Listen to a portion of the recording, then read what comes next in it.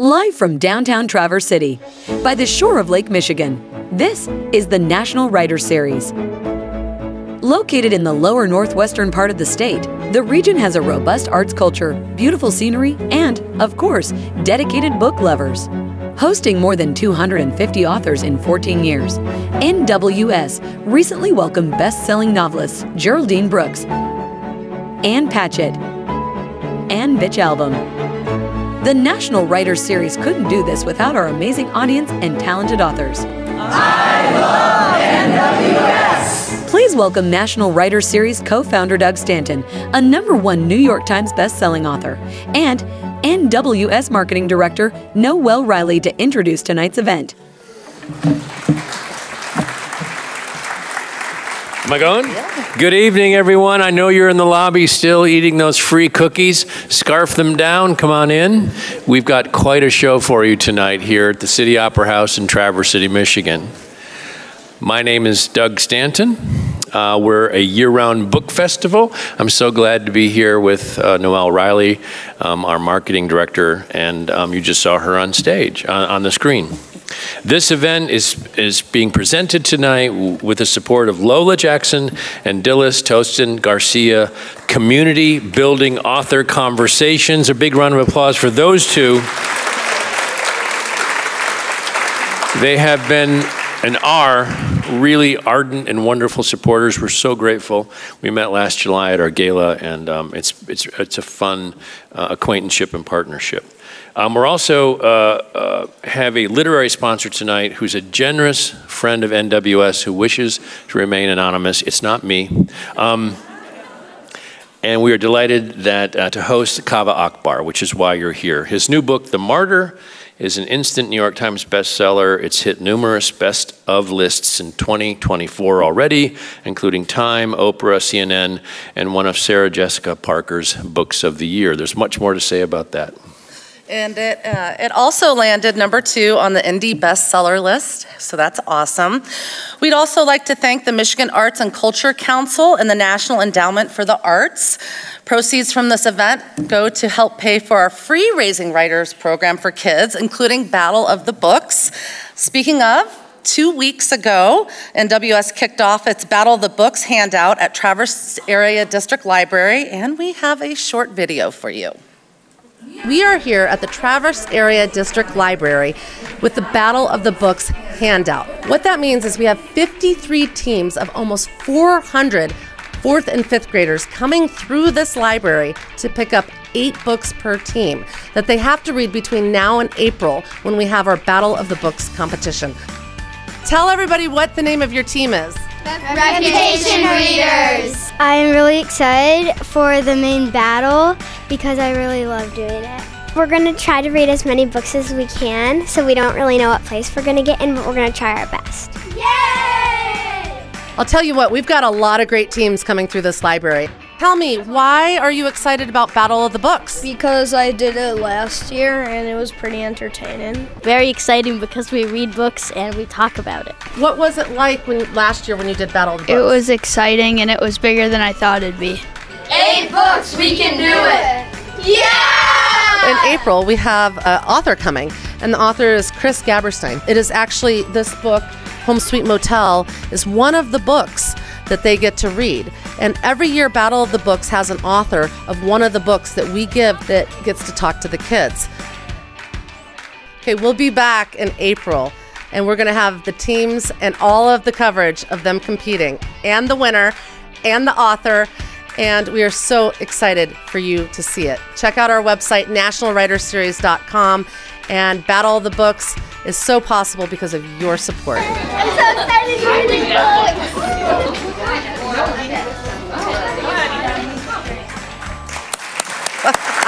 Wow. Those kids, so fun, so much energy. And thanks to everyone who volunteered and donated money, making it a free program to area 4th and 5th graders. That was a fantastic video, Noel. Thank you so much. Thank you to Horizon Books, our sponsors, our volunteers. You've seen many of their names on the screen as you were seating yourself, and our incredible donors you'll find in the new program guide, which has just come out. We also like to thank our live stream audience tonight, which literally is global with people tuning in from Panama. Who knows why, but we're glad to have them. All right. No. Oh. Illinois, yeah. California, Pennsylvania, Connecticut, and a roadside cafeteria, I think, in Wyoming, if I'm not mistaken. Go right ahead. Oh, you gotta love Wyoming. Okay, before we dive into introductions, I'd like to acknowledge that tonight's event is taking place on lands cherished and maintained by the indigenous people of this area. We wish to recognize the Grand Traverse Band of Ottawa and Chippewa Indians and their land that we are gathered upon this evening. Now, thank you. Now we'd like to introduce guest host Ari Makdad and Kaveh Akbar. Ari Makdad is a Detroit-born choreographer, creative writer, and a passionate educator. She received 3 Bachelor of Arts degrees from Grand Valley State University and a Master of Arts and doctoral studies at Wayne State University. Now, in 2023, she earned her Master of Fine Arts in Creative Writing from Warren Wilson College, where Kaveh was her professor. She's also the education director for National Writer Series and does a fantastic job. She does. A big round of applause for Ari Makdad, who also has a big hand in all the Raising a Writer programs and also the Battle of the Books. So you'll meet her in just a moment. Something about Kaveh Akbar. He's the author, as you know, of the debut novel Martyr, which has exploded onto the literary world. It was praised by John Green as, quote, brilliant and blisteringly alive. Tommy Orange, a future NWS guest as well, said he hasn't loved a book this much in years. Kaveh has previously published 2 books of poetry, Pilgrim Bell and Calling a Wolf a Wolf. He is also the author of a chapbook, Portrait of the Alcoholic, and is the editor, I found out today, of the Penguin Book of Spiritual Verse, 110 Poets on the Divine. He and his spouse, Paige Lewis, edited together another Last Call, Poems on Addiction and Deliverance, and you'll see how this keys into tonight's conversation. His writing appears in The New Yorker, PBS NewsHour, Paris Review, Best American Poetry, The New York Times, and elsewhere. Since 2020, Kaveh has served as poetry editor for The Nation. He was born in Tehran, Iran, and now teaches at the University of Iowa. All right, please welcome our guest host, Ari Makdad, and author Kaveh Akbar to the National Writer Series stage.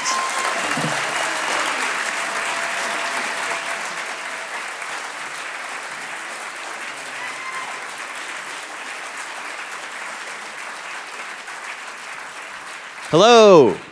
Look at all of you. You filled in fast. It's beautiful. I'm Kaveh Akbar. It's my luck to get to be here with you all.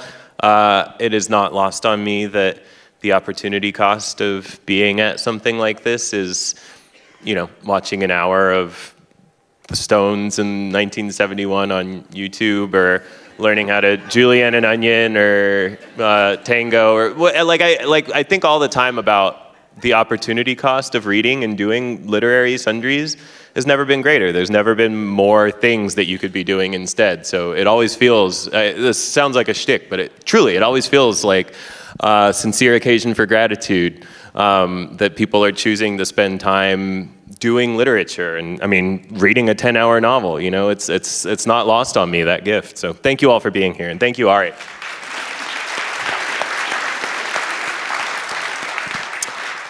I want to start off with asking if you'd read a little bit of your book. Since this book is, just out, I don't know if everyone's had a chance to read it. Yeah, people keep coming up to me and apologizing, saying, I'm only halfway through the book. I'm like, it just came out.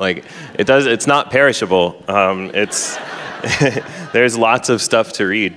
And Ari was my student. Ari was my grad student at Warren Wilson. And so this is So this is a really cool, kind of uncanny full circle moment for us, I think. We were talking about that a little bit backstage.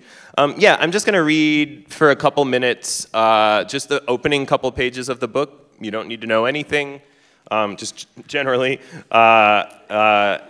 Yeah, these are just the opening few pages of the book, and then Ari and I will talk to each other, and then we'll talk to each other, and then there will be opportunity if you want to sign your book, or if you want to sign your books. If you want me to sign your books, or if you'd like to air your recriminations to me privately, that will be your opportunity to do so. So I'm just going to read, and then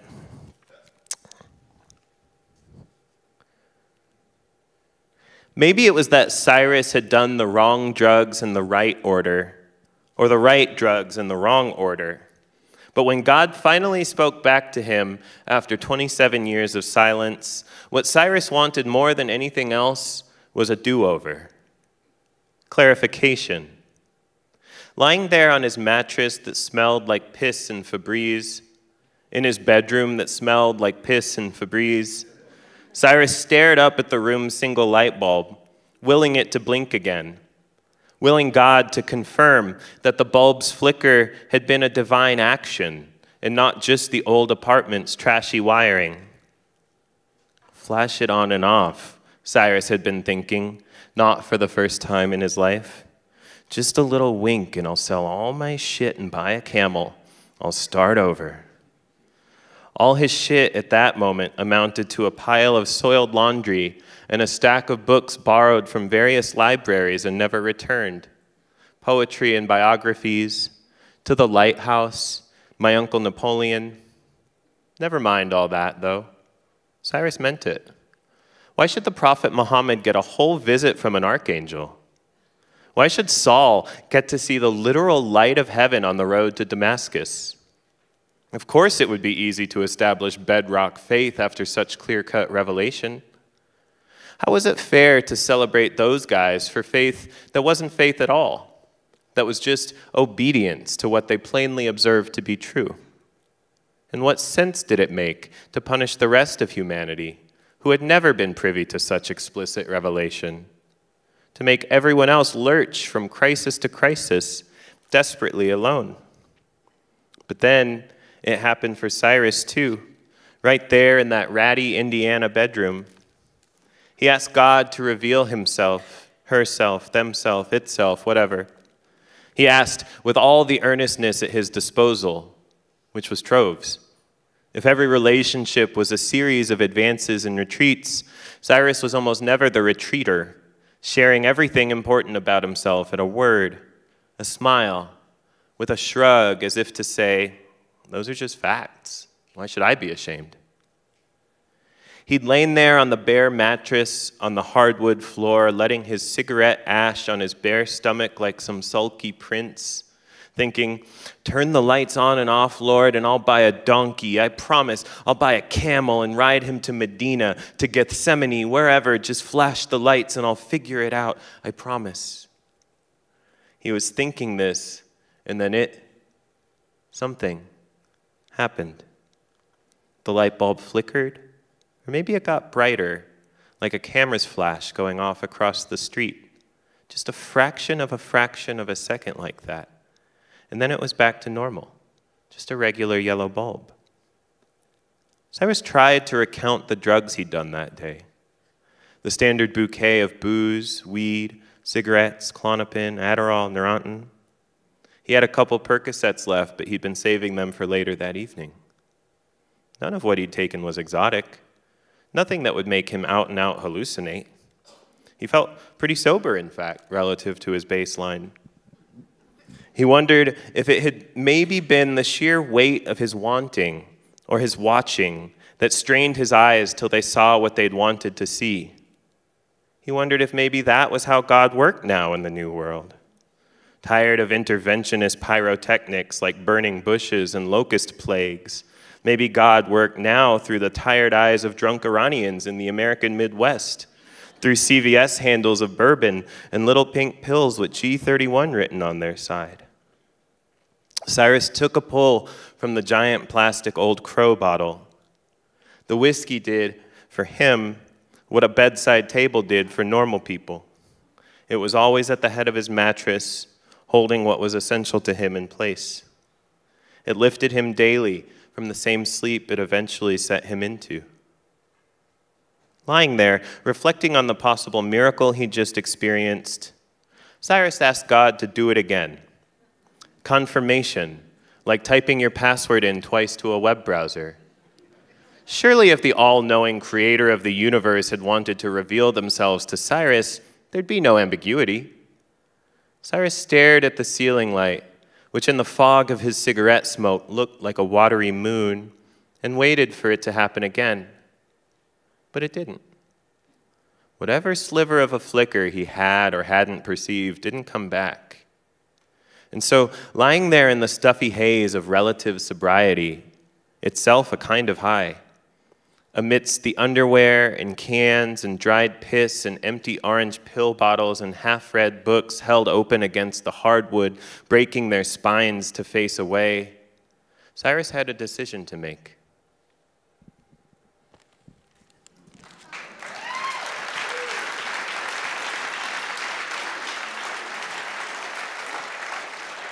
Thank you. It always helps to hear an author say the book to us in their voice. And I'm really curious about the leap from poetry to prose. Why did you choose this book to be prose? Yeah. So my first two books were poetry. I have thought of myself as a poet since I was 15. I have loved poetry my whole life. I lived in the 811.5 section of the library. Like, that was home for me, right? And then I've had this story in my head for a long time. In this book, there is a performance artist named Orchidea who is doing this sort of Marina Abramovich-esque artist is present performance of her own dying, right? Where she has a terminal cancer diagnosis and she spends the final weeks of her life dying in the Brooklyn Museum, and people can sit across from her and have conversations with her about dying, right? And I've had this idea in my head about that, just sort of loosely, like, wouldn't that be interesting if someone, And I found that fiction was a way to sort of stick my hands in the sock puppets and, make them talk to each other, right? So I could enact that, right? I don't have to live it. I can just sort of play it out in this little metonymic diorama of real life, right? And so I started writing these dialogues with her, and that led me to Cyrus, who is, now the protagonist of the novel.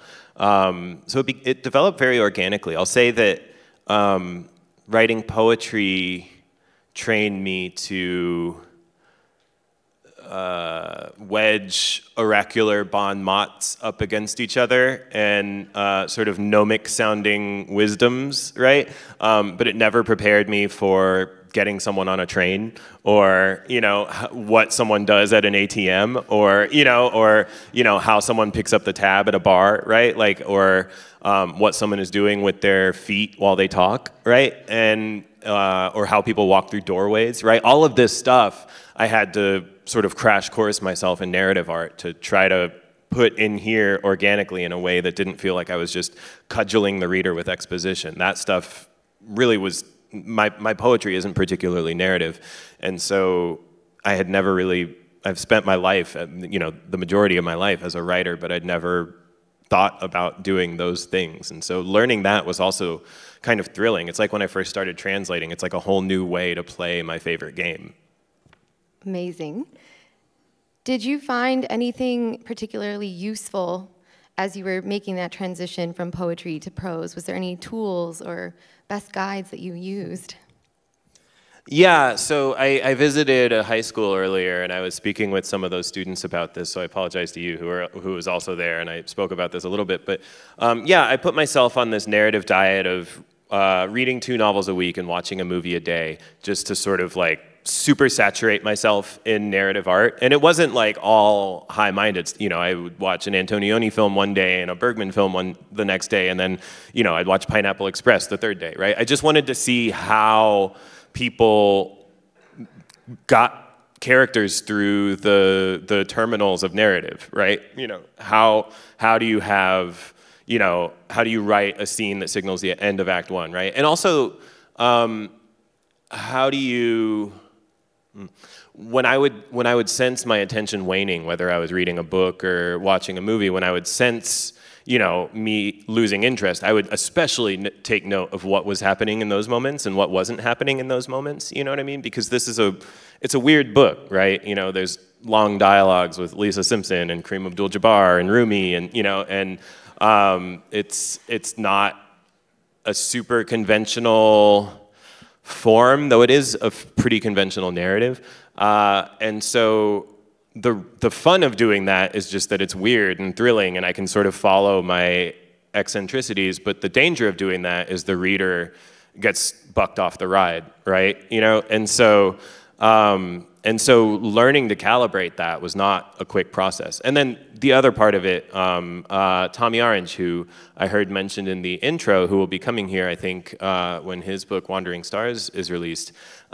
We trade pages every Friday. That's my guy. You know, we trade, and so I sent him pages throughout the process of writing this novel, and he sent me pages throughout the process of writing Wandering Stars, which is the sequel to his book There, which comes out just in a few weeks now and is extraordinary and is every bit as good as There, and you should all feel very excited.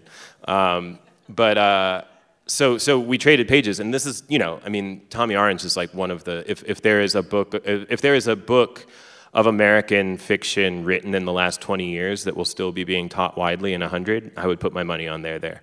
And so, you know, me, a first-time novelist, sharing my pages with him could feel sometimes a little bit like showing my macaroni art to Michelangelo. You know what I mean? Like, you know, like just being like, ah, you know. But I also think that it forced me to sort of rise to the, you know what I mean? If I was really tired and it was Wednesday, you know, I couldn't, and we're trading pages on Friday, you know, I didn't want to just write 1,000 sloppy words and be like, I didn't have time this week, this isn't very, you know, I wanted to show up because, you know, I'm writing to my better, you know what I mean? Just frankly, and that was really good for me. I like that sort of challenge. Yeah, the thing that stands out to me about Cyrus in this book is that he has a really strong bond with Z. It brings community into place, and I'm just curious, how has community played a role, not just in your writing, but also in your recovery journey? Yeah. So a kind of multivalent question. Cyrus is the book's protagonist. Z is his roommate, sometimes lover, sometimes just friend, and they sort of, a lot of the book orbits them as they move through the terminals of young adulthood.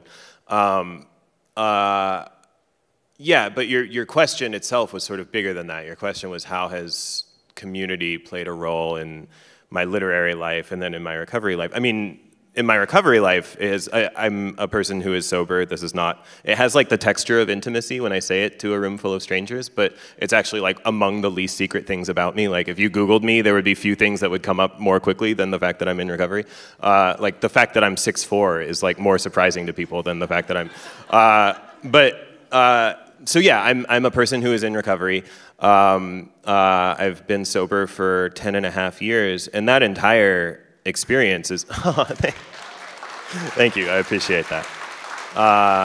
Yeah, I appreciate that. And that entire experience is predicated on the fellowship of other people who have been moving through these before me and who helped me when it could do them no good to do so, and who just gave of themselves and gave and gave and gave, even when I was still showing up to recovery meetings, you know, drunk and slurring and just sort of sneering at everyone, you know, like there with this purely anthropological interest in how screwed up all of these other people were, you know, and they would bum me smokes afterwards and tell me to keep coming back, and, you know, and so, you know, and there is no, any of the, you know, I wouldn't be sat here, I wouldn't be married to the love of my life, I wouldn't be teaching at Iowa, none of this would happen if it weren't for that fellowship, right? Everything is predicated on that program of recovery and the people that I found therein. Literarily, again, like, I mean, I wrote this book in weekly pages. Tommy's read this book 12 times over. My spouse, who is an incredible transcendent American poet, Paige Lewis, has read it over and over again. You know, I came up with a group of poets like Hanif Abdurraqib and Clint Smith and Nate Marshall and Fatima Asghar and Safia El Hilo, and you know, this group of poets who we always show up to each other's book launches, and Angel Nafis. And Angel, when I launched this book, rented a car and just traveled around with me for the first leg of my tour, you know, and so you know, we came up together when none of us had books, right? And we've just always been there for and with each other through not just the booky public-facing stuff, but the sort of private heartbreaks that happen in a life, you know? And there's no me without we, you know? That infrastructure has been the sort of tectonic bedrock upon which everything else has been built. I'm wondering if there was a turning point for you in your life where you wanted to seek out sobriety. Was there a moment for you that felt like the pinnacle turning moment? Yeah, I mean, so, you know,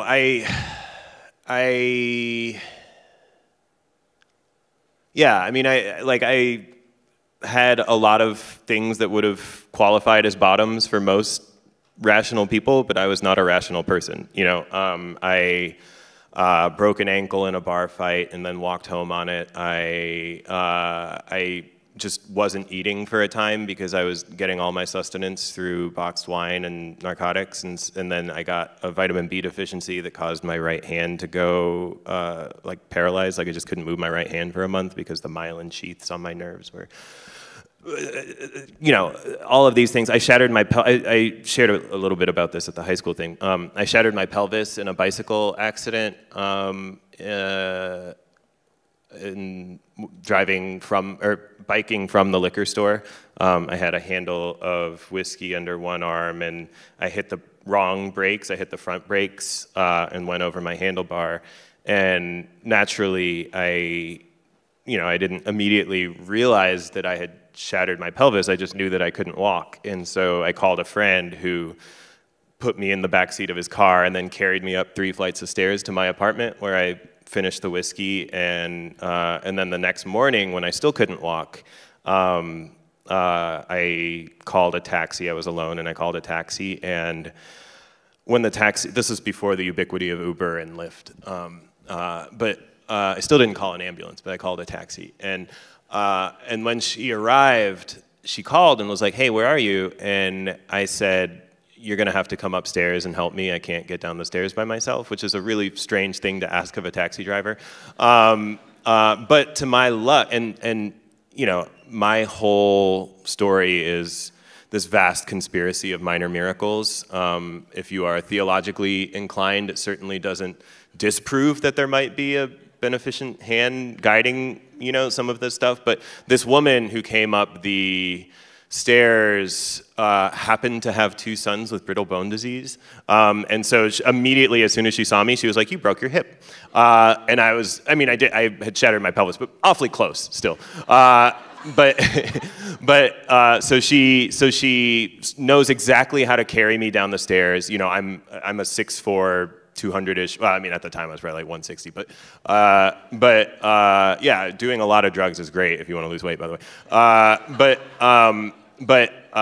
Yeah, she helped carry me down the stairs, knew exactly how to hold me and move me into her car. She called ahead to the hospital. They had a wheelchair waiting for me. But I share this story mostly to say that when they did the x-rays, you know, the doctor came in and showed me all of the cracks in my pelvis, and you could see them without backlight. But he also pointed to a fracture in one of my vertebrae, and he was like, you didn't tell me about this. And I had no idea. It was a 2-month-old fracture, and I'd just been walking around with a broken back for 2 months, and I had no idea. And I feel like that is pretty emblematic of my life at the time, right? Where, you know, I was also selling a lot of drugs, and I was really bad at it because I was nice. And so like I'd be like, "Hey, come on in. If you ever need anything, just come on in." You know, like I'd leave my doors and windows unlocked, and so I would get robbed and burgled a lot when I was this is when I was living in Indianapolis. And so Yeah, I was just bad at all of it.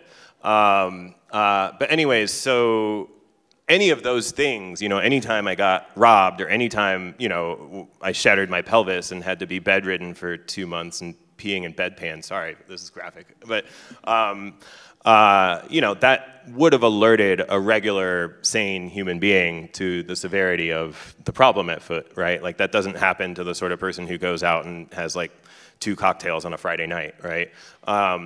But again, I was not a sane person, so I kept going, and the day that I actually finally went to a meeting was just a normal day. It was like I woke up in the morning, and I remember I couldn't find my glasses, which was normal. Like, my glasses, my car, and my wallet, like one of the 3 was always missing, or some, you know, at least one of the 3.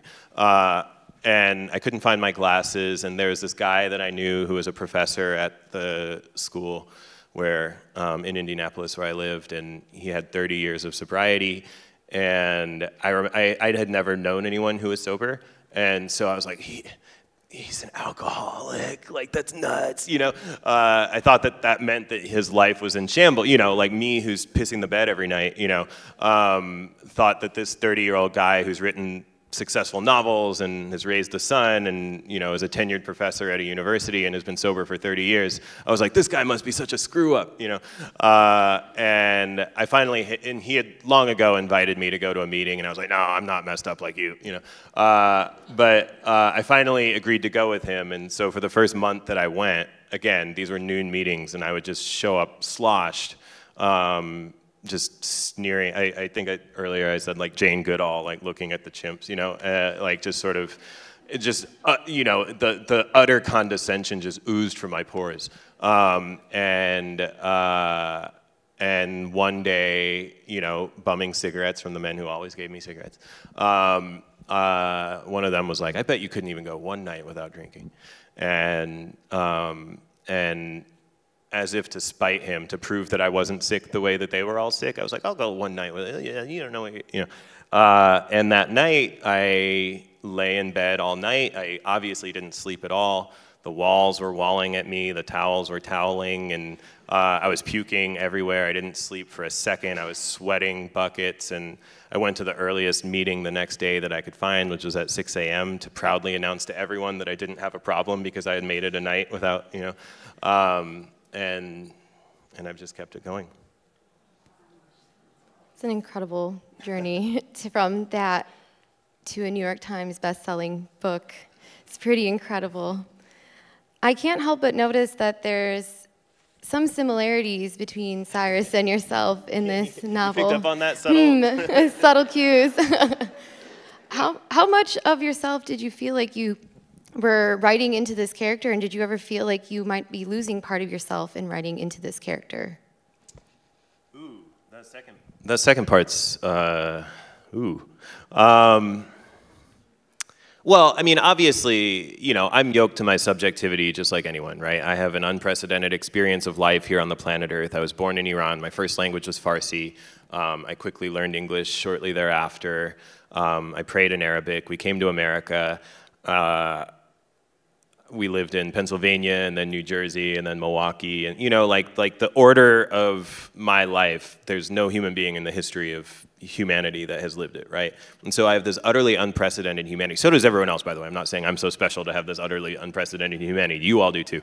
So I'm living in this unprecedented experience of being alive, and so any time that I shine language through the prism of that unprecedented experience, it's going to come out in an array that is shaped indelibly by that experience, right? The poet Lee Young Lee says syntax is identity, right? Which is, have we talked about that? This is, I thought that smile meant like I had been like, when we were working together, I had been like, oh, Lee Young Lee says syntax is identity. It's one of my go-to teaching quotes. But I say this to say, you know, I am indelibly inflected by all of my geographies and all of my histories and all of my genealogies, every book that I've ever read in the order that I read them, every conversation that I've had, you know. And so, you know, if I say, you know, there is a green tree over there, even that is inflected by my subjectivity, right? The fact that I'm telling you it's green tells you that I'm not fully, I actually am colorblind, but, so this is a bad example, but it tells you that I'm like sighted, you know, it tells you that I can see, it tells you that I know what a tree is, you know what I mean? Like it is still illuminating something about my subjectivity. I say this all to say, you know, the obnoxious answer is that I don't think that anyone has ever written anything that isn't autobiographical. I think that Cyrus and I obviously share certain biographical symmetries. He was born in Iran, he was raised here, he's an addict in recovery, he is a poet, though, again, like he's much earlier in recovery and much newer to poetry sort of than I was when I was writing him and am. So there are these biographical symmetries, but there are also a million symmetries. Like I think about Orchid, that artist, and I think that we share a lot of really important symmetries, maybe not so sort of biographically, but in terms of the way that we face the world and the way that we think about art and legacy and what it takes to make lasting art. I think that I share a lot of symmetries with Z, right? Cyrus's roommate and sometimes lover, who Cyrus often treats like a sort of sidekick, and whose love Cyrus has real difficulty seeing, certainly accepting. I feel like I've been both sides of that equation at various points in my life, right? The person who couldn't see the love that was being given to me freely, and also the person who was giving love freely to someone who couldn't see it, you know? Yeah, so I say this to say, like, of course Cyrus is me, but I just turn and face a different lobe of my brain and write Orchid, and then I face like a different part of my brain and write Arash, you know, and all of the characters in this book are me, right? I told my spouse when I finally got the physical copy of the book for the first time that, like, I mean this absolutely literally, like with the current AI that we have right now, if you just like fed this into it, like whatever came out, like if I died tomorrow, like that would still be like 85% of the experience of hanging out with me. Like I really believe that. I think that you know, AI is sufficiently advanced now that, you know, you might lose like 15% of the sort of strange, eccentric, associative potential unique to my own psychopathology, but I think 85% of the experience, like, you know, just stick it in a mannequin and talk to it in the morning over your yogurt, you know.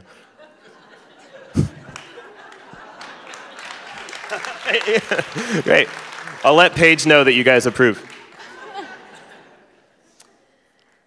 There is a really powerful moment in the book for me. And that's when Cyrus is saying that he's American when it suits him, and Iranian also when it suits him. And it's a really interesting thing, the duality of both being Arab and American, or Persian and American. Mm-hmm. Can you tell us a little bit about that experience in the world? Yeah. I mean, and this is something that I definitely know we talked a lot about when we were talking about your writing. But yeah, I mean, you know, I was born in Iran, but I've spent the vast majority of my life in America. My first language was Farsi, but I'm much more fluent in English, right? So in a room full of Iranians, I feel like the least Iranian person, you know? I can't articulate my thoughts with any sort of clarity in Farsi, right? I know the food words really well. I can say, you know, I can, you know, say pleasant trees, you know, but I can't, you know, communicate with any depth in Farsi. I can actually read it better than I can speak it, and I can speak it better than I can understand it. Because I can study the reading on my own, whereas I'll never be allowed to go back to Iran in this lifetime. And so, yeah, so there is that sense of, you know, I certainly don't feel like the most American person in any room. And so there's that sense of liminality, but there's also, I mean, you know, in the book orbits a lot of this, but there's also that sense of being Muslim or not Muslim. You know, I believe myself to be Muslim, I fast, but, you know, I don't think that I don't go to masjid, I don't live my life in a way that would be legibly Muslim to the vast majority of the world's Muslims, you know? And so, yeah, again, in a room full of Muslims, I feel like the least Muslim person. In a room full of non-Muslims, I certainly don't feel non-Muslim, you know? And so, this is everything writ large, right? There's always this sort of liminal position in which I find myself, which is difficult as a human, but great as a writer, because you're sort of always standing on the outside looking, you know, like when you're inside the cloud, it's hard to describe the cloud, but when you're on the ground, you're like, oh, that's a giraffe, and that's a rhino, and that's a clown, you know, like you can actually see the shape of the cloud, right? With the distance, Wordsworth says poetry is emotion recalled in tranquility, right? This, he's speaking to a kind of temporal distance, but I think that the sort of social distance that the alterity about which we're speaking provides is also a kind of gift. It's a kind of defamiliarist potential. It dehabituates what might feel altogether normal to someone who sits more comfortably within those identity markers. So again, like this is a book that has long conversations with Rumi and Ferdowsi and the Shahnameh and Hafez, but it also talks about Sonic Youth and EPMD and Kareem Abdul-Jabbar and The Simpsons, right? And this is who I am, right? Like these are all. It's not like I have one lobe of my brain for feeling Muslim or feeling Persian and another for feeling like an addict, and you know what I mean? Like it all just kind of rolls around in there in this gumbo, right? And to make a book sound like my singular, unprecedented experience of life on the planet Earth, that all has to be there. Does that make sense? Absolutely. There's a lot of words in here that English does not offer us, and maybe I picked up on it as an Arab American reader, but words such as alhamdulillah or dejen, or, for example, Roya Jan. Could you tell us a little bit about the meaning behind Roya Jan or Cyrus Jan, the ending of that? Yeah, I mean, just super simply, you know, the Jan is like a term of endearment, like Kaveh, right? Or it's just like a sort of affectionate suffix to add to a word, right, of a beloved. But it's an I have done some translation work, and it is this delicious crisis where, like if in Farsi I wanted to tell you that I miss you, right? The most common, easy, idiomatic way to say that would be dilam barat tang shode, right? Which is, it literally translates to like my heart tightens for you, right? Like that's like the literal translation, right? Now if I'm translating that into English, I could either say, I miss you, and then you lose the heart, right? Or you could say, my heart grows tight for you, and then it becomes like very sort of floral and poetic in a way that it doesn't sound at all in Farsi. Like it's totally, like if I say bless you in English, I'm not actually being like, ooh, like heavens bestow blessings upon you, you know? But like to translate it literally makes it sort of sound, and so like saying my heart grows tight for you makes it sound very sort of saccharine in a way that it doesn't at all in the Farsi, right? So which do you choose? You can't do like, I miss your heart tight. You know, like you can't do half of one, half of the other, right? At some point you have to choose. And I love that. I love that like imprecision of language. I feel like those moments where the language just feels so utterly insufficient, those moments where the emotional catalytic for the desire to express dwarfs the medium's ability to express it, right? That is all of my favorite art can be thought of as a function of, you know, where are the edges fraying under the magnitude of the catalytic, right? There's a book by Brian Eno called A Year with Swollen Appendices, wherein he's talking about listening to blues singers on record, like Billie Holiday or Sarah Vaughan or whoever, and he describes the sound of their voice cracking on the vinyl as the sound of witnessing emotional events too momentous for the medium assigned to record them. The sound of witnessing emotional events too momentous for the medium assigned to record them, right? And he's talking about blues singers on vinyl, but he could be talking about, you know, Coltrane's High C, or he could be talking about, you know, the way that time marbles itself into Sappho, or, you know, like there's no piece of art that can't be thought of in this way, right? Because you guys know Magritte's Treachery of Images, Ceci n'est pas une pipe. It's like the picture of the pipe, and underneath it, it says, "This is not a pipe." You know, a pipe is a piece of carved wood or fiberglass. I don't actually know what pipes are made out of, but like a pipe is like a thing into which you put chemically treated plant matter, and then you combust it, and then you inhale those combusted fumes, right? There's nowhere in the painting to put chemically treated plant matter, right? There's nowhere, you know, that you're dissuaded heavily by the museum staff from combusting any part of the painting, right? And so, right, it says "Ceci n'est pas une pipe" underneath it. This is not a pipe, right?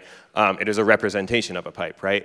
And that is true of any art, right? Like the art that I make about my love for my spouse, right? Or about my rage at the Iran Air Flight 655 massacre, or about, you know, justice, or about despair, or about loneliness, or fear of death, or joy at my niece's birth, right? Like, it's the art that I make about those things is never going to be equivalent to the experience of the thing itself, right? And so there has to be something in the art that acknowledges that delta, right? That is the synapse across which the charge fires and creates illumination, right? That insufficiency of the medium is the artfulness, right?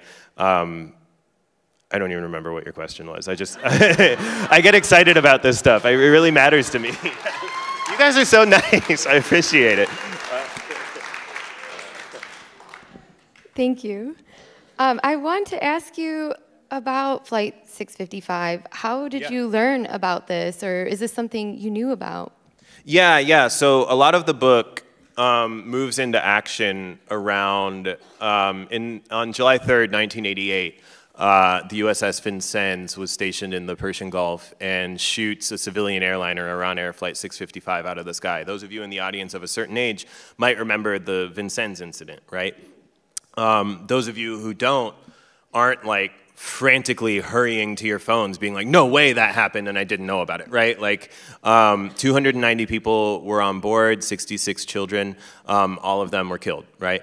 The fact that, you know, you kind of have to shuffle through your mental Rolodex of American atrocity to remember which specific American atrocity this was. The fact that if you've never heard of it, you're not like incredulous right now. You're not like, that never, no way, you know, I would have heard about that, right? Is testament to the fact that we kind of just take this as a given, right? We take as a given that the unpleasant but necessary cost of being a military world superpower is that occasionally we're going to shoot a passenger airliner out of the sky, right? We all implicitly understand that, right? And so after it happened, then Vice President for Reagan, George H.W. Bush, famously says, "I don't care what the facts are, I'm not an apologize for America sort of guy." Just offering without comment, that was the exact quote, unadulterated. So we have on one side, on the American side, you know, these 290 lives are utterly effaced, right? Take a second, I can't really see you because of the lighting situation, but take a second and just like think about your family. Think about your family members just right now, like just put their pictures in your head. You know how you love them? That's how those 290 people loved their families. You know what I mean? That's exactly the same way they loved their families, right? And they were utterly just shot out of the sky because of an accident. They thought it was a fighter plane, even though it wasn't emitting on any sort of military frequency. Anyways, on the American side, it's utterly effaced, 290. If I said 293, if I said 285, it wouldn't make a difference to you guys, right? Like it wouldn't make a difference to me. I don't mean to put that on you, right? My brain is not equipped to be able to qualitatively feel those quantitative differences, right? Like 290 is a middle large number. It's larger than 2. It's smaller than 10,000, right? That feels to me like, not like an ethical failure, but an ethical crisis, certainly, right? And I'm really interested in art's potential to ameliorate that crisis. So one life on that flight. The book, sort of Cyrus, who you met in those opening pages, is the son of a woman who died on that flight, right?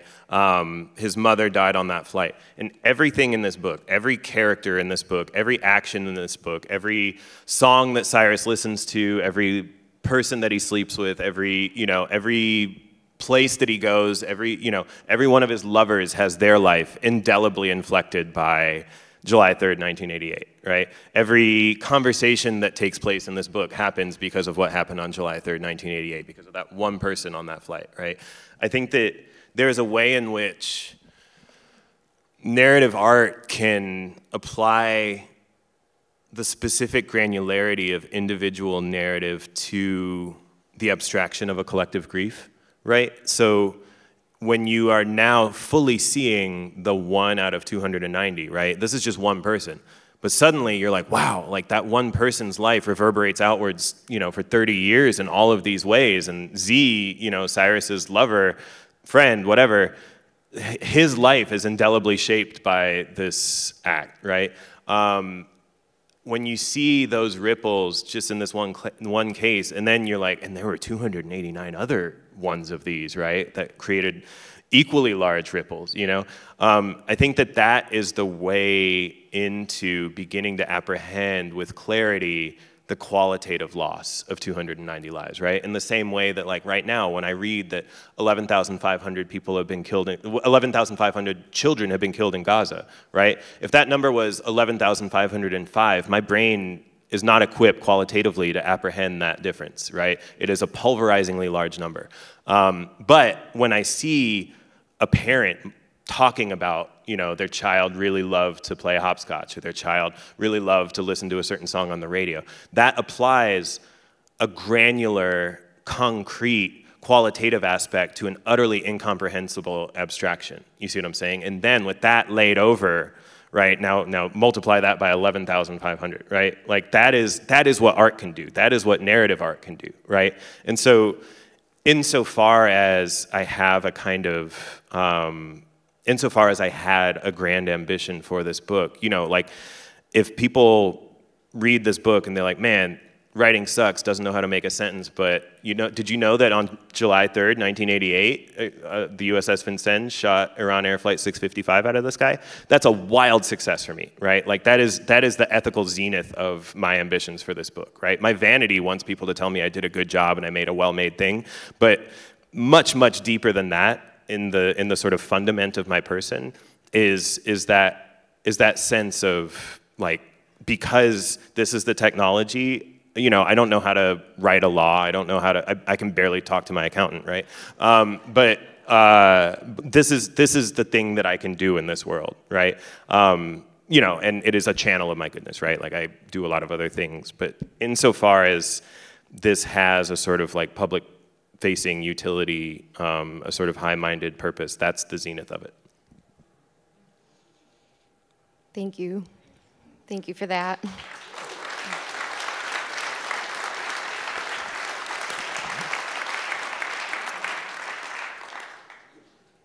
So I'm going to shift to something a little more personal.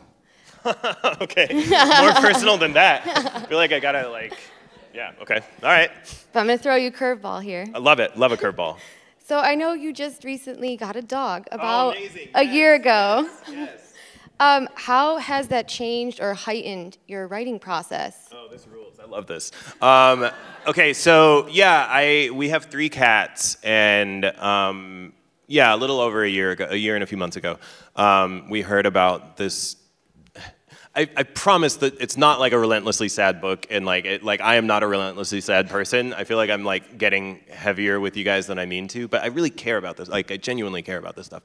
But yeah, so like a year and a few months ago, we heard about this dying farmer in Missouri who had this puppy who he couldn't take care of. He had lost a lot of his mobility, and so he could only let him out of the crate every few days, right? And so we were like, we have room for a tiny puppy. Little did we know. But, and I've never had a dog before. I didn't grow up around dogs. I've never really spent time around dogs. And so I was like, surely this tiny puppy will get along famously with our 3 cats. He's even smaller than them. Like, what could go wrong?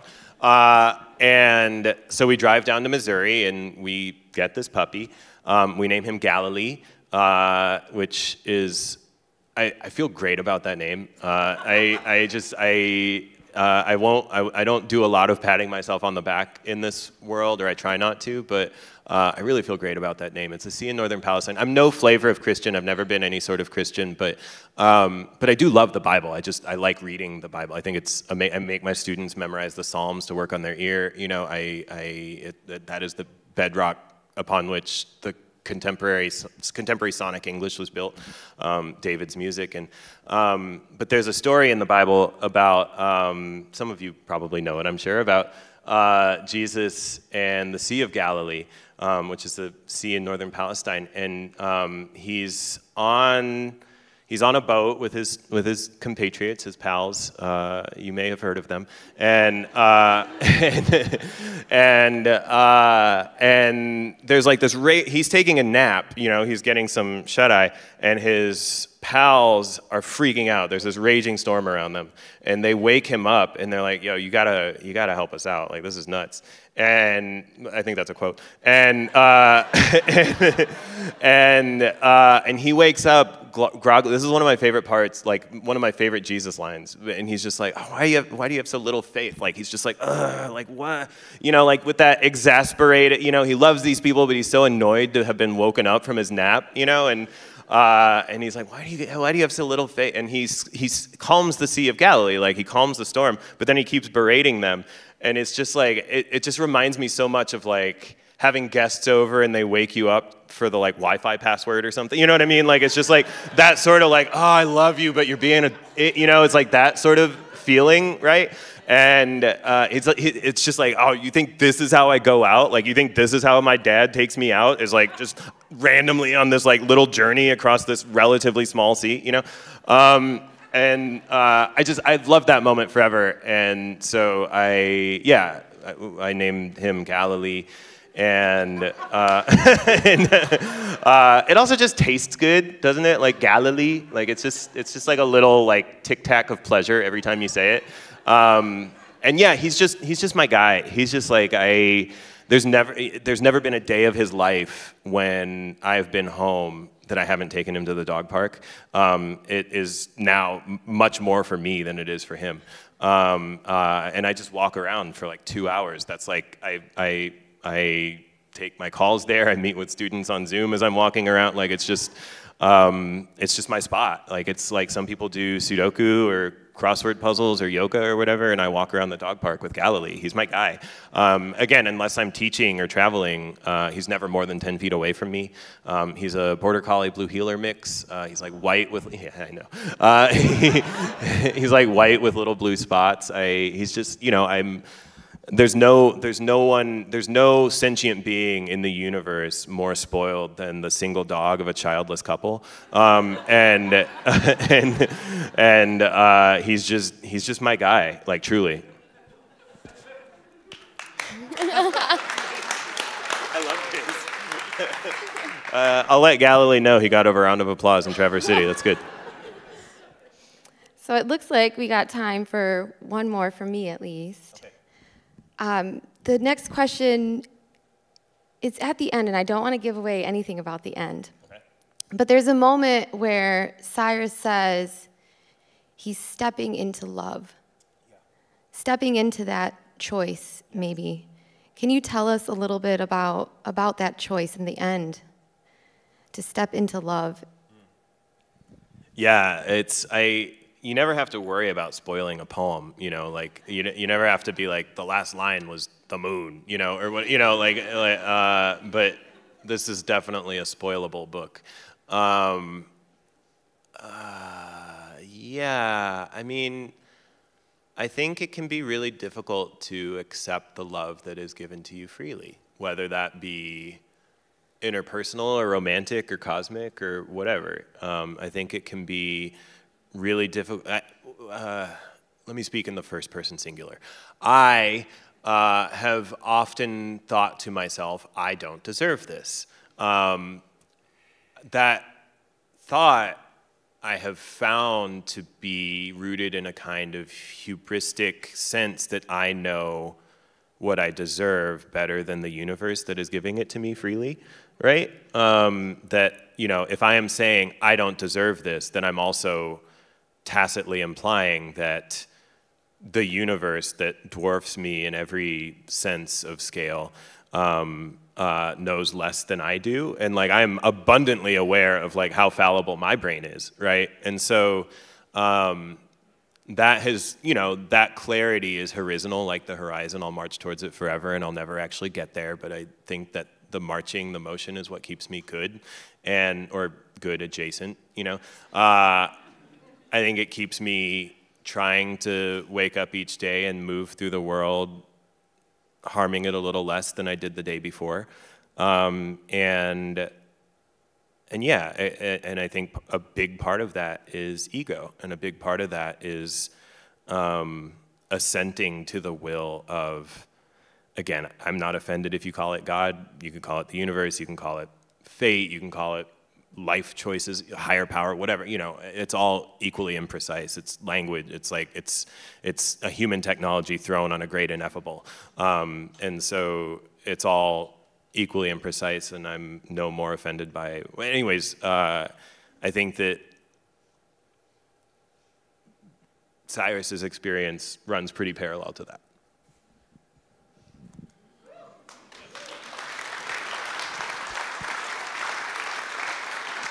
I think this is the time that we turn to our new friends in the audience. And if you guys have any questions, comments, oh, look at how many of you there are. Oh, that's amazing. Hey, Matt Post. Hey, who is that back there? Are you waving at me or at Ari? Oh, okay. Oh, you're just waving. You're a good-natured human being. I thought I didn't know. That's my partner. Okay, cool. Cool. You said. Go. Oh yeah. I'm supposed to direct you to go to these mics that are prominently set up. And thank you, Joe, Josh, and Sean for making all the bloopy blips run on time. Can we give them a round of applause?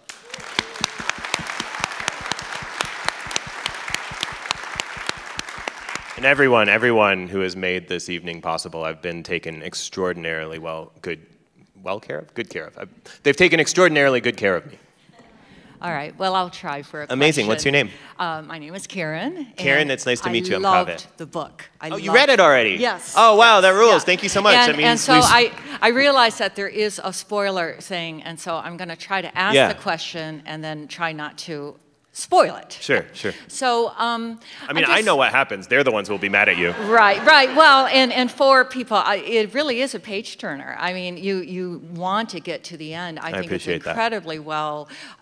It's a narrative, as you learned a lot from all your daily work. Yeah. Anyway, truly kleptomaniacal, you know, just like grabbing from everyone's brains. So I'm wondering, when you think about Tehran, do you think that this book will be published in Iran? And what do you think in Iran would be the most controversial parts of the book? And I'm thinking specifically, something we haven't talked tonight is kind of the gender identity issues. And, you know, is that particularly sensitive in Iran? You know, or are there other parts of the book that you think, wow, that is why they wouldn't publish it? Or will they publish it? Sure. Thank you. Yeah, thank you so much, Karen. And thank you for spending that time with the book, too. It's not a small gift. The time is your most irreplenishable resource. You can make more money, right? But you can't make more time. So it's not lost on me that you've given me a great gift. It means we've spent a lot of time together. Yeah, I mean, this is an infinitely complicated question. My first book of poetry was published in Iran. It was completely an addiction recovery narrative.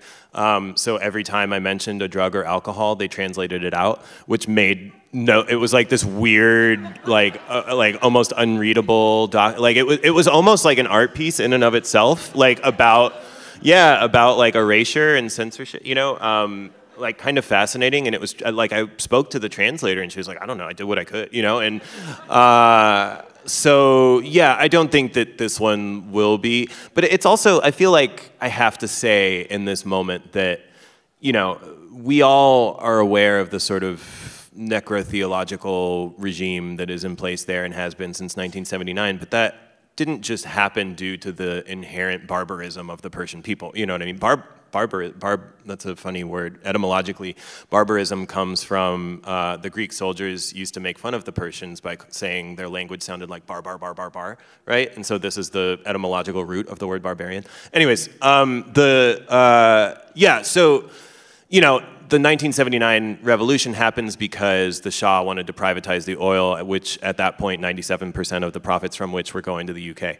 Obviously the UK didn't want that to happen, right? And so the MI6, and this, as soon as I start talking about the CIA and the MI6, it sounds like I'm like wearing a tinfoil hat, but this is absolutely what happened, right?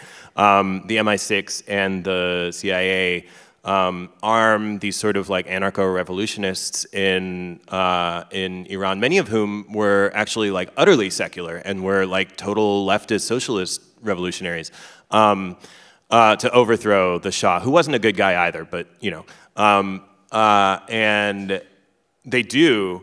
But then in the power vacuum that emerges, there was no, you know, there was the, you know, revolutions come in two parts, right? There's the overthrow and the rebuild. There was no plan for a rebuild, right? They just, and so in the power vacuum that resulted, you know, again, these sort of necro-fascist theologian, you know, these guys took all the guns and the tanks and they were like, all right, well, I guess we'll run this if no one else is going to, you know? And we are now living in the legacy of that, right? And so, the Iran-Iraq War emerges out of that, right? Saddam goes in and invades because he thinks Iran is weak. Iran is offended by it, so they keep the war going far longer than they need to.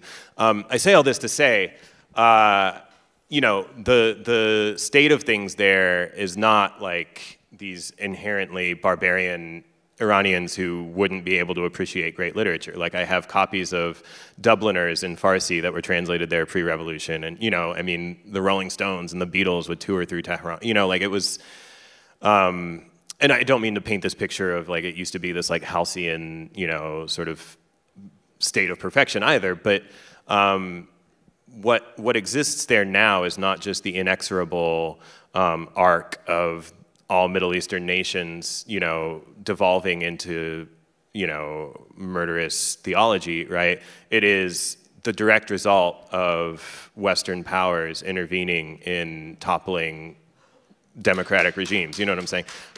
And so I say this to say, right, like, the contemporary valences of this are a little chilling, right? You know, given what we all see on the nightly news right now, you know? So that's important for me to say too. I don't want to just be like, oh, those Iranian Philistines wouldn't know what to do with my novel. You know, like they would, they absolutely would. It's just like a tiny percentage of a percentage sat at the top who control all the guns and the weapons who, you know.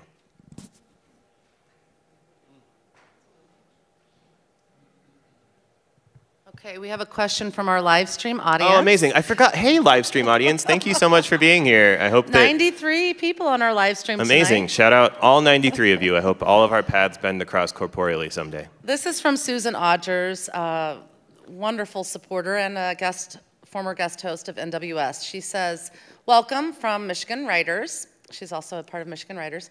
During the pandemic, we sought out poets. Can you talk about this and their role now?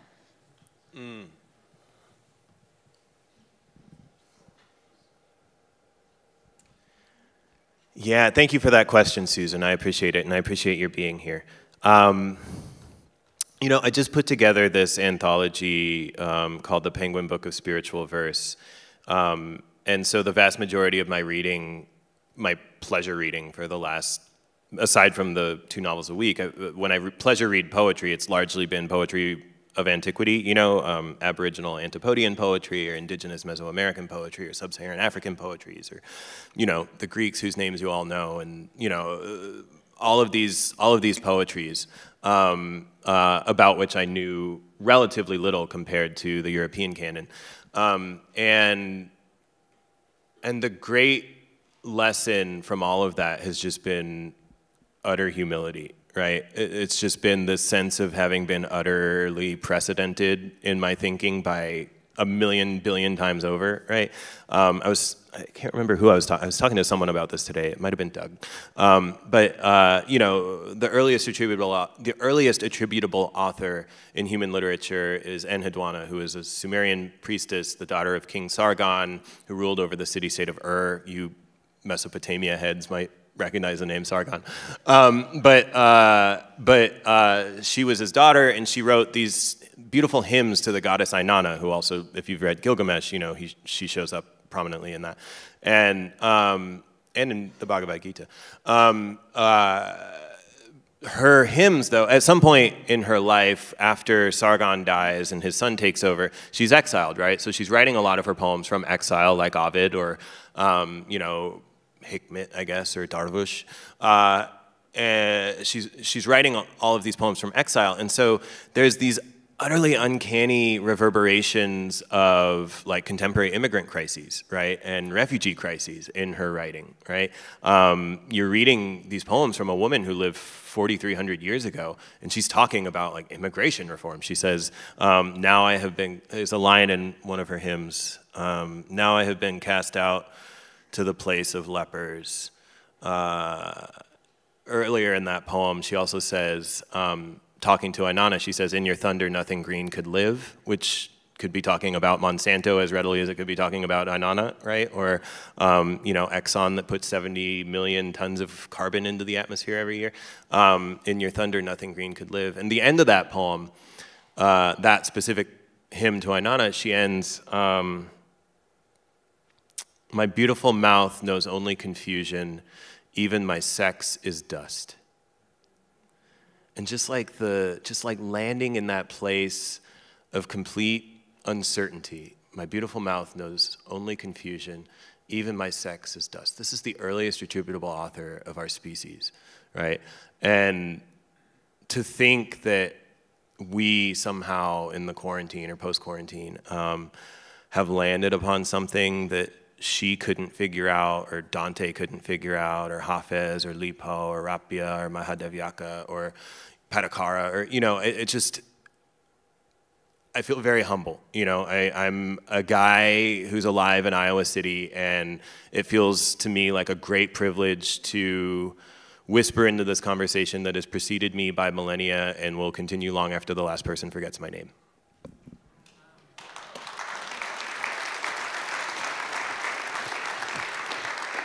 All right, I have another question that was actually texted to me from a friend in Denver. Lindsay Sandham says, what's next?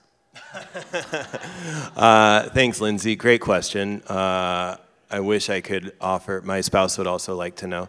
Yeah, I mean, I'm in this sort of amazing period where, you know, I worked on this novel as sort of my full-time job for well, you know, I had a few other full-time jobs, but, you know, this was the thing that I did. You know, if I wasn't actively teaching, or, you know, a big part of my life is working with fellows in recovery, if I wasn't doing one of those two things, I could pretty reliably be expected to be found working on this somewhere, right, in some capacity. And now, just in the past couple of weeks, I'm sort of in this funny position of being secretary to the work, or midwife, or doula, or whatever you want to call it, right? Like I'm sort of running it around and meeting, hopefully helping it find the people for whom it might be useful. And that's thrilling, but it's also like, I want to be careful how I say this, but it's like I'm an addict, right? Like, and of the highs left to me today, I basically have caffeine and having written.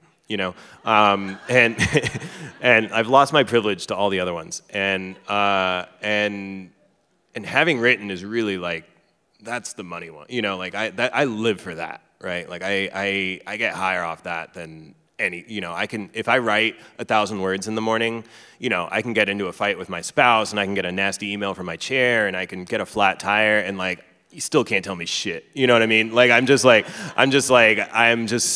like hovering 6 inches off the ground still. You know what I mean?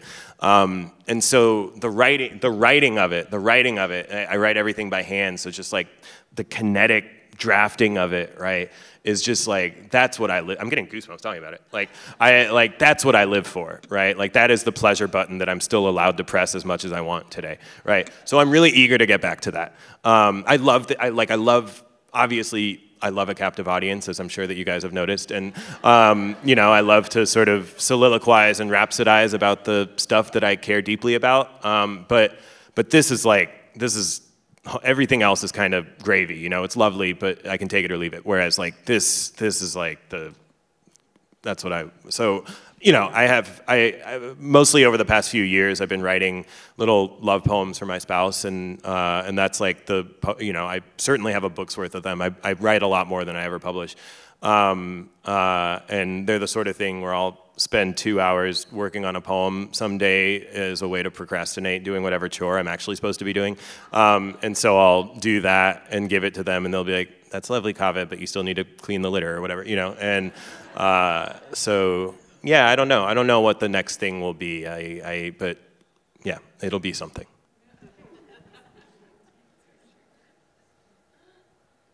Hey. Hi. My name's Claire, and I work with people in recovery. And you may have just... What did you just say? I work with people who are in recovery. Cool. Thank you for doing that. So I love such people. Well, we try. So you may have already answered the question in a way, but one of the things that breaks my heart is people who are struggling with addictions who have difficulty in forgiving themselves and moving forward. Yeah. Just wondered if you had any thoughts on that. Yeah.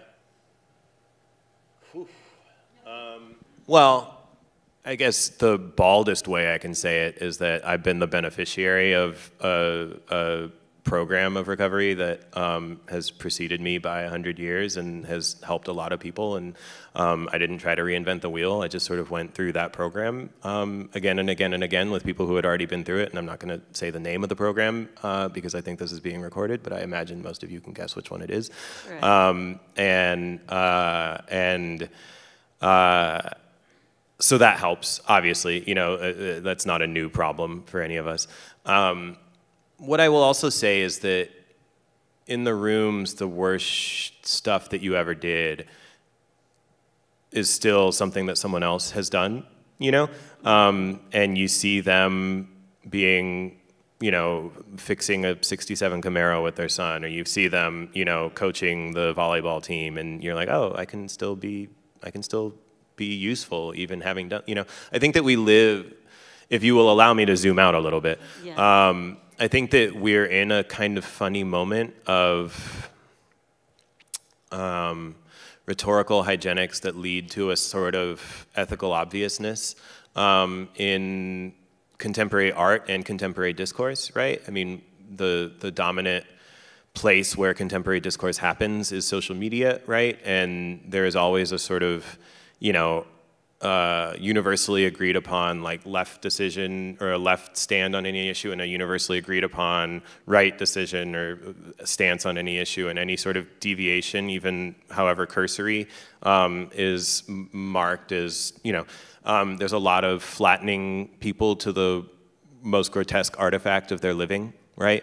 And I've spent a decade taking meetings into carceral institutions and rehab facilities and halfway houses, and some of the people found themselves in those spaces because they accidentally got pulled over with an eighth of weed, but some of them did some really, really vile shit, Some of them did some really, really awful harm to people. And I've never found one of them not worthy of recovery, I've never met a person who didn't deserve to experience joy at any point in their life, And so, I don't know, I have a lot of trouble reconciling myself with the sort of like pop ethical moment. I believe in rehabilitation, absolutely, without qualification. I believe in rehabilitation. There's no except for, there's no, but what ifs, I believe in rehabilitation. And again, I keep it simple.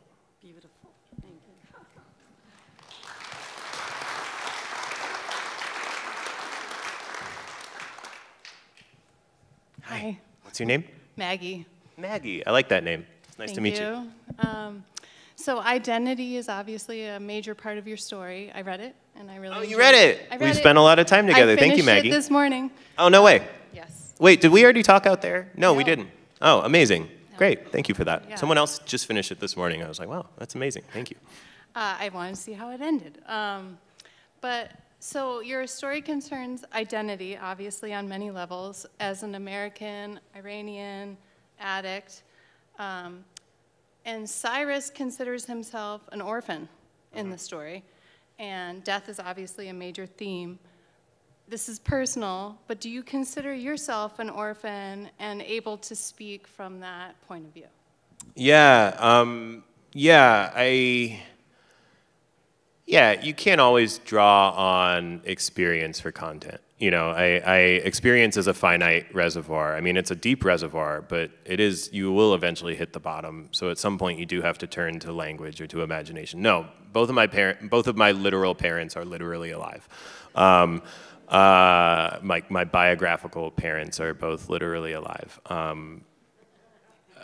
Yeah, I don't want to say too much more about that in a public forum, but they're both literally alive. What I can offer is that, yeah, I mean, Cyrus is queerish, he's orphaned, you know, you guys, I've shared about how his mother died on the flight. His dad comes to America and spends 20 years working on an industrial duck farm, or chicken farm. My actual dad worked on an industrial duck farm.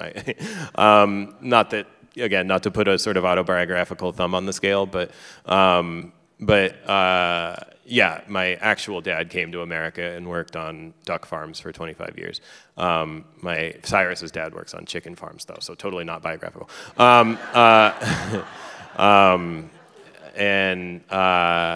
Yeah, the experience of being adrift, the experience of believing that you can only shape meaning in relation to other people and feeling that you have no other people against which to bounce the foil of your person is certainly something to which I can relate. And I think that, but again, you know, it's a book of fiction. Thank you. Thank you.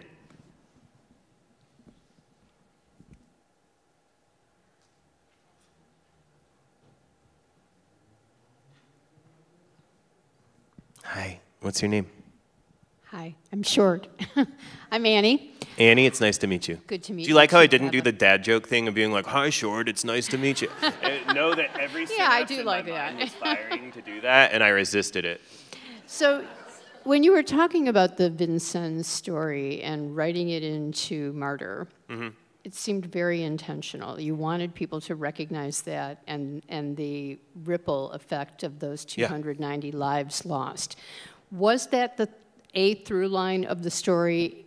Do you think, I have multiple questions here. Was that a through line?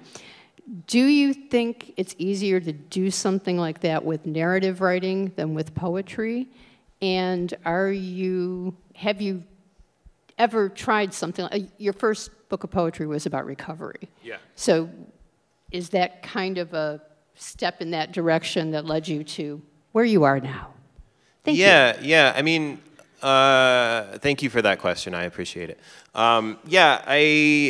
It's definitely a through line. I mean, it's definitely one of the sort of arteries that carries life throughout the book, and in fact there are sections of real excerpts from the New York Times talking about the event. The cover of Newsweek the week after it happened said Gulf tragedy in big letters, and then had an op-ed from Henry Kissinger about what to do about Iran. I got an issue, which is funny because a couple years. Funny the way that crows are funny birds, not funny haha. But funny because like a couple years before that, there was an incident where a Russian naval aircraft accidentally shoots down a Korean airliner, and some of you are nodding along like you remember that. And the cover of that Newsweek said, "Murder in the air," right? So when it's Korea doing it, when it's Russia doing it to Korea, it's murder in the air. When it's America doing it to Iran, it's Gulf tragedy, right? That was originally in the book, and I took it out because it seemed so obvious that it was kind of artless, you know? Like it's the sort of thing that's interesting to share like this, but maybe is just a little bit too thumb on the scale-y for a book of fiction. yeah, so to answer your second question about whether or not poetry can, yeah, I mean, recovery is a pretty broad through line relative to like a specific act of empirical violence. But there are plenty of collections of poetry organized around such acts, right? M. Norbessa Philip is a Trinidadian Canadian poet who has a great book called Song, orbiting a court trial around a slave ship that threw enslaved Africans overboard to claim the insurance money. And the entire book draws from court documents about whether or not the insurance should honor the claim, right? Which is, I mean, every part of that conceit is chilling, right?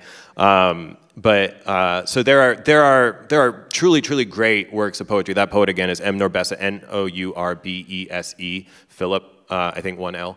And the book is called Zong, Z-O-N-G. If you want to check that out, but you know, there are like I don't think of mine as one of those books. I think of mine as more a kind of like, here are 40 poems, and I put a title on it sort of books, right? Which is also a great way to do a book. I mean, that's a viable way to make a poetry book, but yeah, there are really artful. You know, Solmaz Sharif has a book called Look that that also kind of works in more the way that you're describing. So. Hi, Fred. What's your name? Hello, I'm Beth. Beth, Hi. nice to meet you. Nice to meet you too. We had an author here for the writer series a few months ago, V.E. Schwab, and she was a queer author writing queer characters, and she was talking about her frustration of wanting to make queer characters who were multidimensional, who were villains, who were flawed, but feeling like she had to platform them and sort of make them into saints. Yeah. And I was really curious, like your take, writing an Iranian character, if you had any pressure, either internally or externally, of like having to do that same thing to like make it palatable or representative to an American audience. Yeah. Thank you, Beth.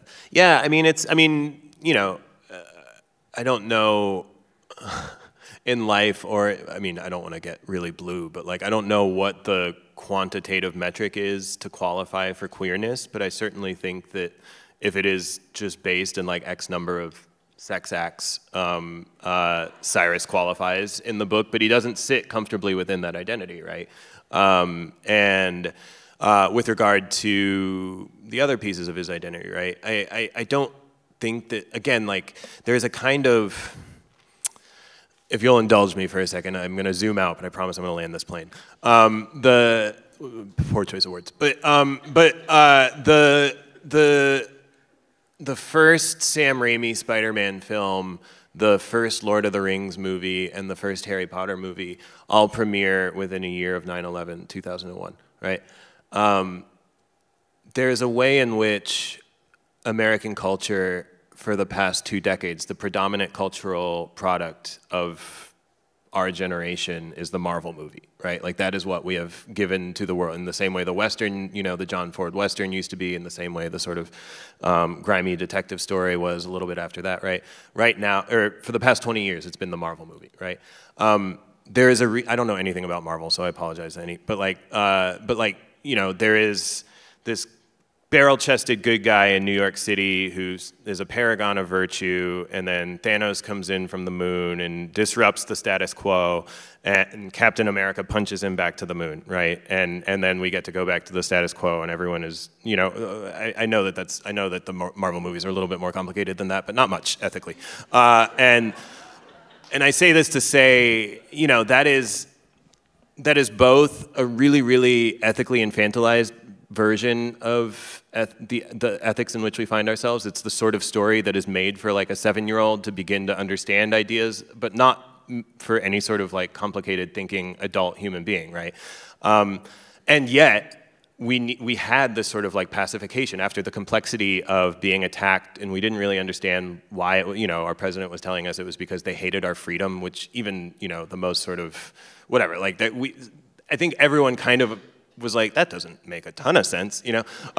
And so there's a reason that we turn to the Harry Potter and the Lord of the Rings, where there's like the blinking evil eye on the volcano and the orcs like clashing their sabers or whatever, right? There's a reason that we find such solace in these, and that they govern us culturally for the next 20 years, right? That ethical infantilization, though, has seeped into high art, right? I think that if you look at, now I'm gonna get like really spicy, but like if you look at like a lot of the most zeitgeisty contemporary fiction and poetry, it is dazzling in a number of ways, but ethical complexity doesn't tend to be one of them.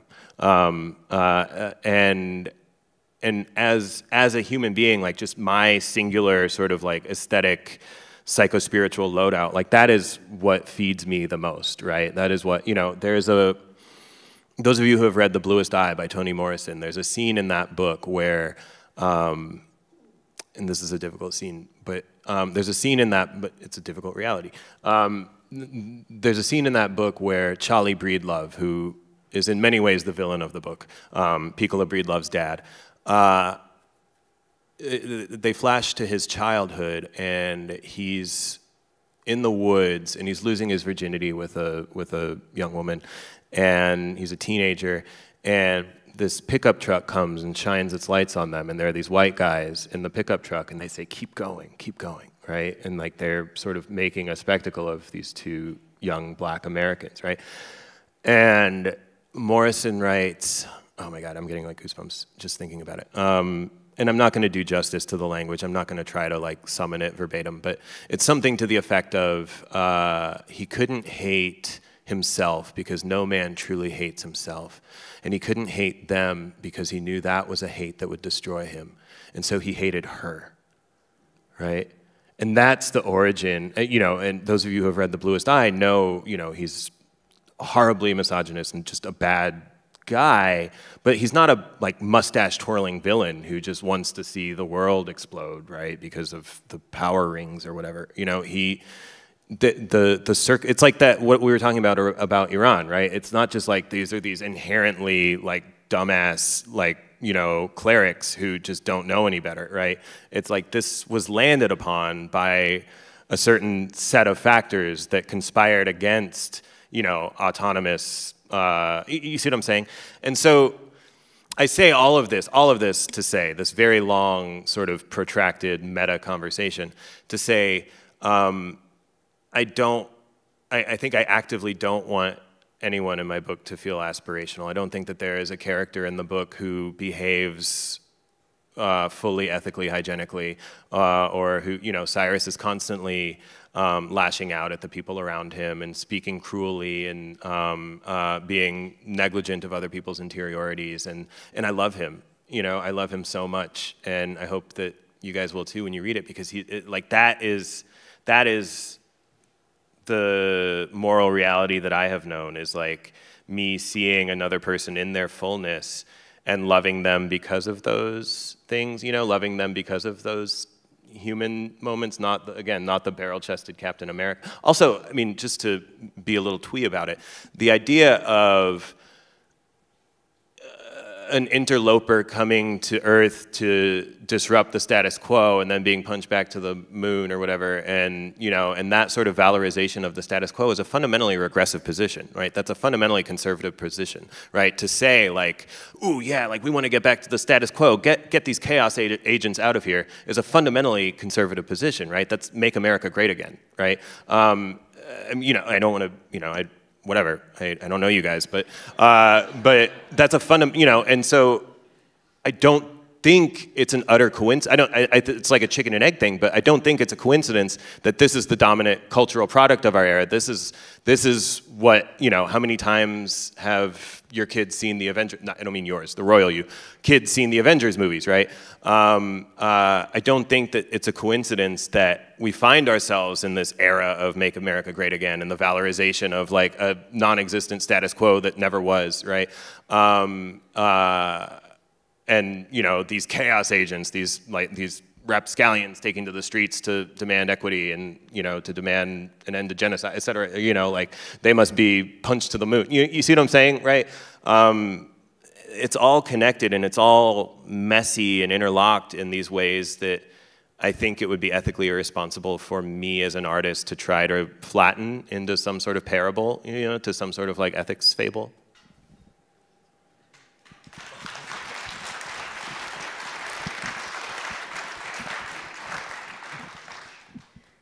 Does this mean that I need to stop talking?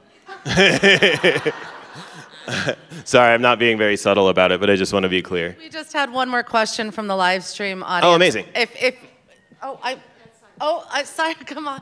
Oh, amazing. Well, let's end with him because we have run out of time. Okay. Okay, cool, Yeah. cool. Hey. Hey, Chitori. Salam. Halishma Chitori. Khubem. Oh man. You see how we have like Iranian sonar? I don't know this person. This is like chilling. Yeah. For me. So, my name is Cyrus. Oh no way! Yahweh. Kurush Baba. Khayli Mamnoon for everything you've done. My nephew's name is Kaveh. He is in film school in UCLA. I mean, so he's an artist. He's the one who bucked the trend of, medicine. Yeah. That was me. I was like totally groomed to be a stereotypical Middle Eastern mathy science boy, right? And then I discovered drugs and poetry. As you do, I found myself in medicine, and that was a struggle in some ways because I'm really a bit of an artist. Like to write and read and music. So, thank you for embodying, that other part of, our people and our culture that gets lost. And just a lot of gratitude for putting something out there that humanizes in all the various ways our folks, our people. It's very weird seeing my name in a book. You're gonna see it a lot. Yeah. No, I'm a few chapters in. It's very peculiar, and also like it turns out. All I have is just gratitude for doing making what you've made, and to share, things that maybe are a little bit deficient in some parts of our relational culture. I'm proud of you for doing this. Khayli mamnoon. Khayli mamnoon.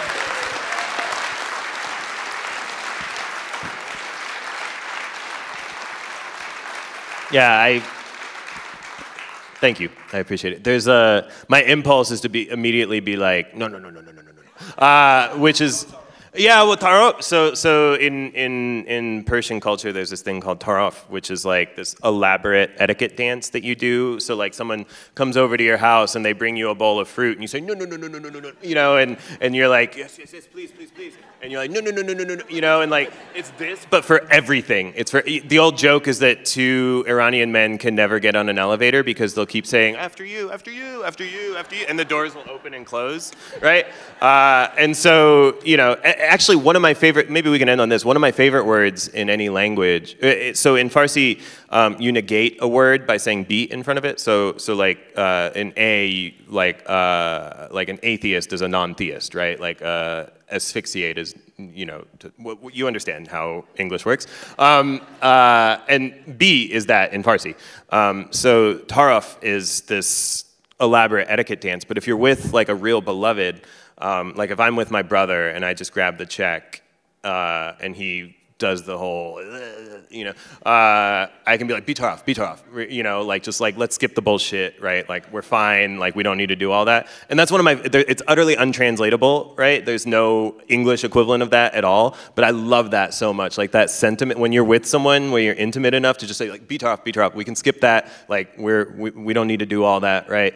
But the real insidious part of that though is that some people will try to tar off you by saying beat her off, like they'll try to pick up the check and it's like, I don't know them that well. And they're like, oh, beat her off, Kaveh, beat her off. And I'm like, no, like, and then like part of the tar off is like negating their beat her off, but like, so like, I know, it is exhausting to be Persian in this specific way, but you said what? Yeah. That and actually, I talk about that in the like, not to like be like, oh, you should go read this book, but like, there are lots of good books to read, but I do talk about that in this, how like Persian taraf and like Midwestern like pathological politeness kind of collide, right? And it's just like this like flinching thing where you're just wearing lesions into your brain, and yeah. So hopefully that's a good sell. Thank you all so much for being here. I really do appreciate it. Thank you.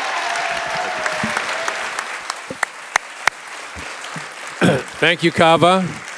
Thank you, Ari.